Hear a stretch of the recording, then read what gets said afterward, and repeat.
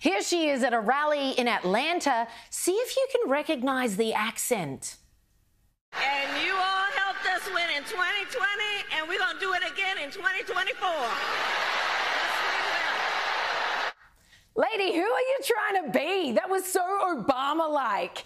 That was so, you could hear him in that sentence. It was like, have you been listening? Have you been watching the greatest orators clips and being like, yeah, I can mimic this. People will love me too. It's a bit like when Alexandra Ocasio-Cortez goes and speaks in the Bronx and she really turns on her hood voice, right? Like, and she's not the first one who's done it.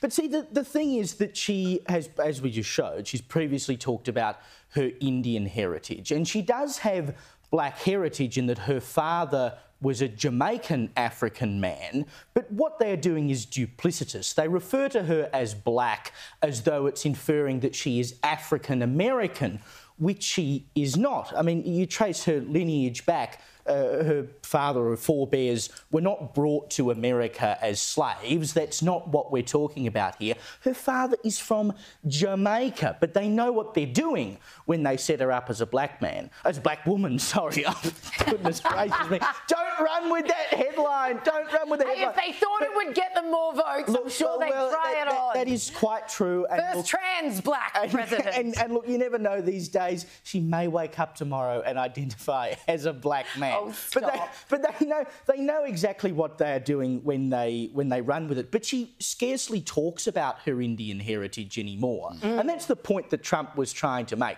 Is she's done this sort of full pivot from the Indian bit to the black bit because she's decided that being black is more electorally advantageous to trumpet that around. The only thing I have to say, though, about Trump, I mean, he fronted up to the National Association of Black Journalists, and I'm assuming that when the word was sent out to the Dems that they could have someone there, they were assuming it would be Joe Biden, and Kamala has since taken over that position and is off doing her own thing. But the only thing that worries me about it is that he should have had the presence of mind to know that that answer was not going to play well in front of that audience. Like, it just wasn't going to land. And you could hear the reaction of the crowd when he did it. The point he is making is not wrong. It probably just wasn't the right time to make it in front of that crowd, I think. So that